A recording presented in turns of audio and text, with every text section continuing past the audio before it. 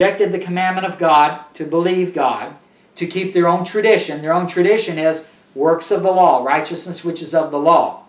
So, God says in verse 18, even though that's what's happened to, remember the question, remember the goal of all this, going back to Romans 10:1, my heart's desire and prayer to God for Israel is that they might be saved. Israel is of no excuse, according to verse 18, because they've heard the gospel, the everlasting gospel.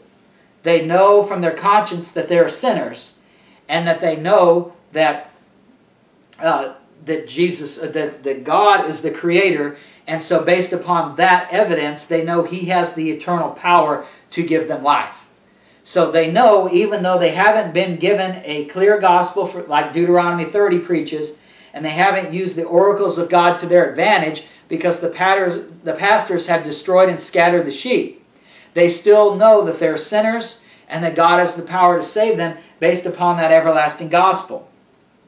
Well, God then, remember, again, the pastors or the religious leaders were evil. So, and they led them astray. They didn't hear the oracles of God. They had to rely upon the everlasting gospel. So then when you get to verse 19 and he says, but I say, did not Israel know? Now what he's going to say is, okay, they knew from the everlasting gospel that God is the Creator, and they knew from the law of the conscience that they're sinners. But the religious leaders led them astray.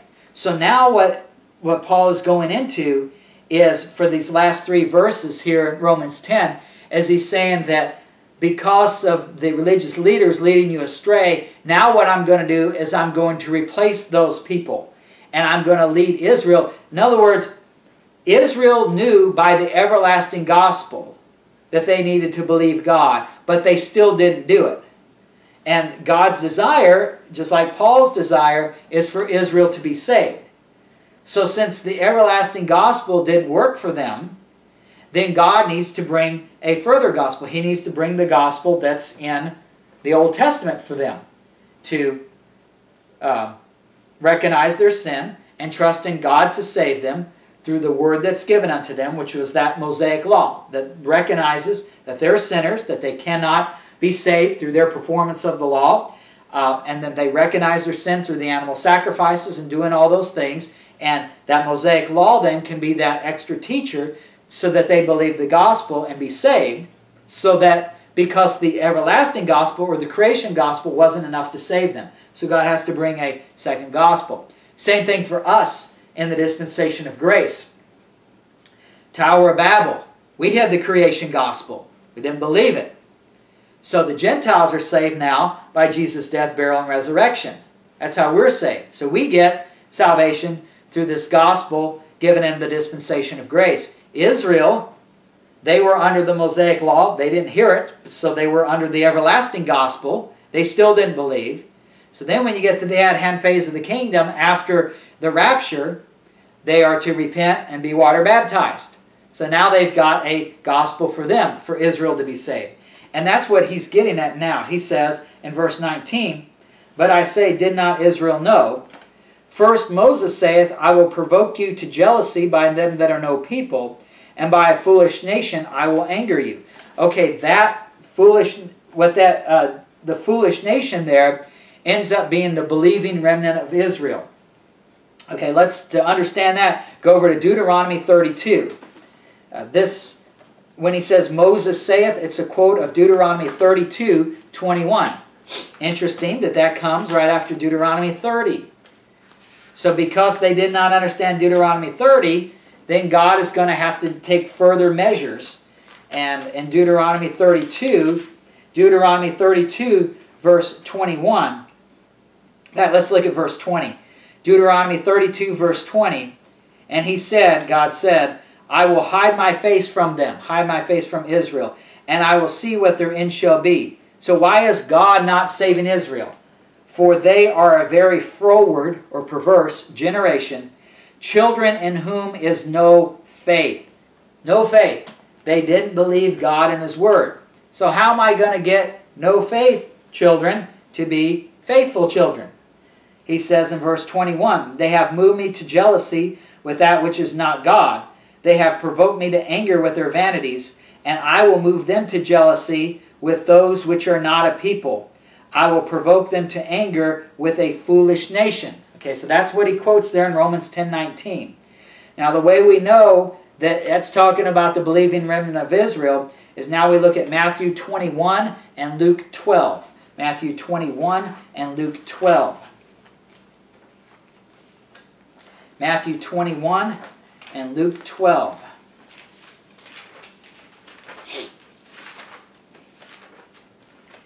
In Matthew 21, Jesus talking to those religious leaders, Matthew 21:42, Jesus saith unto them, Did ye never read in the Scriptures, the stone which the builders rejected, the same has become the head of the corner? This is the Lord's doing, and it is marvelous in our eyes. Therefore say I unto you, because you've rejected the Messiah, you crucified him, you rejected him, therefore say I unto you, the kingdom of God shall be taken from you and given to a nation, bringing forth the fruits thereof. Well, that's the foolish nation prophesied in Deuteronomy 32:21. So the kingdom of God taken away from the religious leaders because they did not present the gospel of recognizing that they are sinners under the law and trusting in God to save them. And at the at-hand phase of the kingdom, getting water baptized. They didn't do that. So God says, I've got to replace you, leaders, and I'm going to replace you with a nation bringing forth the fruits thereof. Now you look at Luke 12. Look at Luke 12, verse 31. Luke 12:31. This is Jesus talking to the disciples. Luke 12:31.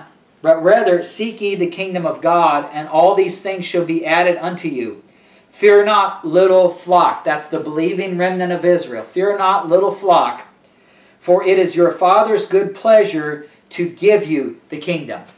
So when Paul says in Romans 10:19 that I will provoke you to jealousy by them that are no people, and by a foolish nation I will anger you, that ends up being the believing remnant of Israel, based upon Matthew 21:43 and Luke 12:32. So what Paul is saying basically, in Romans 10, God had committed the oracles of God to Israel. They were favored by God, just like us today. We know Jesus' death, burial, and resurrection as atonement for our sin. Israel knew they had the Mosaic Law to teach them, and they could have trusted in God to save them, because that Mosaic Law would have pointed them to needing a Savior rather than them obeying the law themselves to be saved. But because the religious leaders didn't preach that, they destroyed and scattered the people, Israel had to rely upon the everlasting gospel, Romans 10:18 says. So then God says, I'm going to correct that situation. I'm still going to get Israel saved. Israel is in the same status as the Gentiles were under the Tower of Babel, because all they know is creation and they haven't believed in that. So now I'm going to replace the leaders of the nation of Israel with the believing remnant of Israel. That's what he says in verse 19. So that's what he does in the first part of Acts.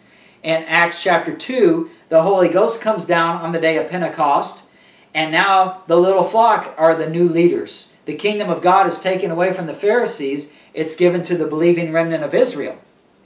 And they are going about preaching, repent and be baptized for the remission of sins, and ye shall receive the gift of the Holy Ghost, Acts 2:38. So they preach the gospel of the kingdom to Israel. Pharisees failed to do that. Now the little flock is doing it. But then you get to Acts 7, and you have the stoning of Stephen. So then God has to take a further step, because in spite of the fact that God changed the leadership from the Pharisees to the believing remnant, or the little flock, Israel still yielded to the religious leaders. Even though God says, I've taken the kingdom of God from the Pharisees, I've given it to the little flock, then I give the little flock the Holy Ghost, and they preach the gospel. Even so, Israel didn't believe them. They believed their religious leaders, much like today. You, according to 2 Corinthians 5, are ambassadors for Christ. You are charged with giving the gospel to people so that they may believe. And yet you may go out and preach it, or at least show it through Christ's love coming through you to others, and they still won't believe because of the hardness of their hearts. And they trust in churchianity. If they're looking for the answers, they don't go to you even though you've got the gospel. They go to people preaching a false gospel, churchianity. Well, that's what happened in Israel. God takes away the leadership from the Pharisees, gives it to the believing remnant of Israel. They're preaching a clear, true gospel, and yet Israel doesn't look to them. They look to churchianity. They look to their Jewish religious leaders still. So then God says, okay, first, remember, they heard the creation gospel in verse 18, but they still didn't believe. And they didn't hear the gospel of the kingdom because their leaders scattered my sheep. So then what I did was I took away their leaders. I replaced them with the little flock of Israel in Acts chapter 2. And now I'm having them preach the clear gospel. But then the problem is they're preaching the clear gospel, but they still, just like today, the people as a whole look to the Jewish religious leaders still, because they walk by sight and not by faith. So even though God gave them those leaders, they still didn't go to them. They went to the Jewish religious leaders instead of going to the little flock. So then God says, okay, now I've got to take a step further. So then God starts the dispensation of grace. Starts the dispensation of grace with Paul in Acts chapter 9. And so then he starts having, so then we start, the new dispensation, preaching the gospel of grace, the mystery gospel, mystery doctrine. That's what verse 20 is talking about. Romans 10:20 says, but Isaiah is very bold. So Moses is pretty bold in saying God's going to replace the religious leaders in Israel. Isaiah is very bold by saying he's going to set aside that whole nation. He quotes Isaiah 65, 1 through 2. And of course, if you read Isaiah 65 before the mystery was revealed, you would not understand this. This is only by Jesus Christ, through the progressive revelation given to Paul, that we understand that Isaiah 65, 1 through 2 is talking about the dispensation of grace. So he says, but Isaiah is very bold and saith, I was found of them that sought me not.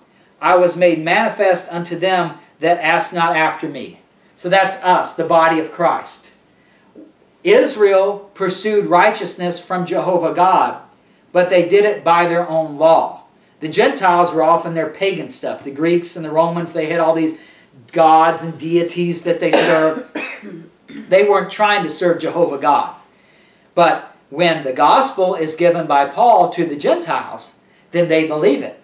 And so Isaiah 65, 1 through 2 is fulfilled through the dispensation of grace. And then he says, verse 21, but to Israel he saith, all day long have I stretched forth my hands unto a disobedient and gainsaying people. Now when we get to Romans 11 next week, it is going to show you, especially when we get to the olive tree, which would probably be 2 weeks from now. So we're going to take 2 weeks in Romans 11. When we get to that second week in the olive tree, you're going to see the whole plan of God, the master plan, laid out for you at the end of the chapter 11. That God rejects the Gentiles in Genesis 11 with the Tower of Babel. God starts Israel's program in Genesis 12. God sets Israel aside in Acts chapter 7 at the stoning of Stephen. God starts the body of Christ in Romans chapter 9. Acts chapter 9. Acts chapter 9, he starts the body of Christ with Paul there and the dispensation of grace. Then when we are raptured up, and then God starts Israel's program again. And the reason he has to do it that way is that's how Israel is saved. In Romans 11, 25, Romans 11, 25 says, I would not, brethren, that ye should be ignorant of this mystery, lest ye should be wise in your own conceits, that blindness in part has happened to Israel, until the fullness of the Gentiles be come in, and so all Israel shall be saved. As it is written, there shall come out of Zion the deliverer, and shall turn away ungodliness from Jacob. The only way from Israel to be saved is the Gentiles have to be saved first. So you go back to Romans 10, 18. Israel is given the law, but they don't hear it they only hear the everlasting gospel, the creation gospel, due to the pastors of Israel destroying and scattering the people. So then verse 20, God replaces the leadership with the little flock, or the believing remnant of Israel. Israel still will not listen. They still go to the Pharisees. So then verse 20, God sets aside the nation of Israel, starts the dispensation of grace with the Apostle Paul, and the Gentiles are saved. And then still to Israel he saith, all day long have I stretched forth my hands unto a disobedient and gainsaying people. And it's not until the rapture of the church that Israel is saved. And we'll go into that 2 weeks from now. But right now I'll tell you what it is. In the book of Matthew, if you remember Jesus, the Pharisees asked him, show us a sign and we will believe. And Jesus says, an evil and adulterous generation seeketh after a sign. The only sign that will be given them is of the prophet Jonas. For as Jonas was 3 days and 3 nights in the belly of the well, so shall also the Son of Man be 3 days and 3 nights in the heart of the earth. Basically, what he's saying there is that the sign that an evil and adulterous generation is given is resurrection. 3 days and 3 nights in the earth. Then Jonah was resurrected when the fish spit him out. Jesus is resurrected when he comes from the dead. 1 Corinthians 15 says that Christ is the first fruits of the resurrection. Who's next? After them is the body of Christ. When the rapture takes place, we will be resurrected from the dead. 1 Corinthians 1:22 says the Jews require a sign and the Greeks seek after wisdom. So the sign that is given to the Jews so that they believe is the resurrected Christ from the dead, as he said in Matthew. But ultimately that is fulfilled in the church, the body of Christ. Christ rose from the dead, they still didn't believe. But when we rise from the dead, the body of Christ, once the Gentiles, the fullness of the Gentiles come in, then Israel will be saved. So God gives the law to Israel, starts Israel's program. Their leaders reject it, so all they have is the creation gospel. God replaces the leadership with the little flock. Israel still wouldn't believe.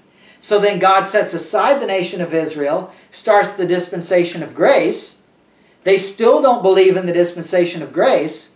But then once we are resurrected, then they see the sign of 3 days and 3 nights. They see the Son of Man coming up in the body of Christ being raised from the dead with the Gentiles at the rapture. And the result is Israel finally believes. Dear Lord, we just thank you for giving us your word. And although we covered a very difficult passage today, I pray that the Holy Spirit has given us understanding and light in it, that we will believe what you and your word say rather than what churchianity says. That we will recognize the righteousness which is of faith is what that you are pleased with, not in our performance in any way.